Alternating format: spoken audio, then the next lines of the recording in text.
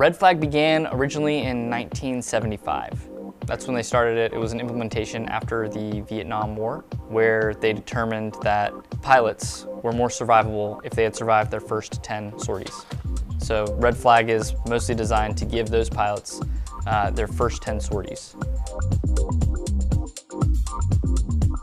This is PACAF's premier exercise that is executed within the Joint Pacific-Alaska Range Complex, which is an absolutely huge chunk of airspace, about 77,000 square miles, where multiple participants from all around the world will come to execute specific scenarios that are designed to train a combat-like environment.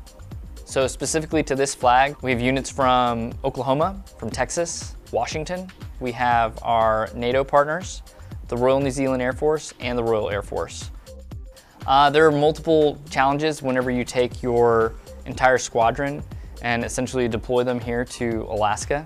Specifically during this flag, 23-1 is in October, so all of the maintenance and support personnel are having to deal with the elements within Alaska. So there's cold weather events, rain, snow, ice, clearing the aircraft.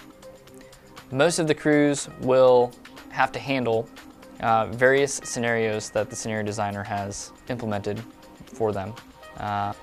It's been an absolute pleasure having the NATO AWACS here specifically to participate in this exercise. They've been able to execute most of the vulnerability periods in which they're able to provide command and control for the fighters and the mobility aircraft that are operating. So working with our allied and coalition partners is incredibly important because we're able to both highlight our capabilities and any of our limitations.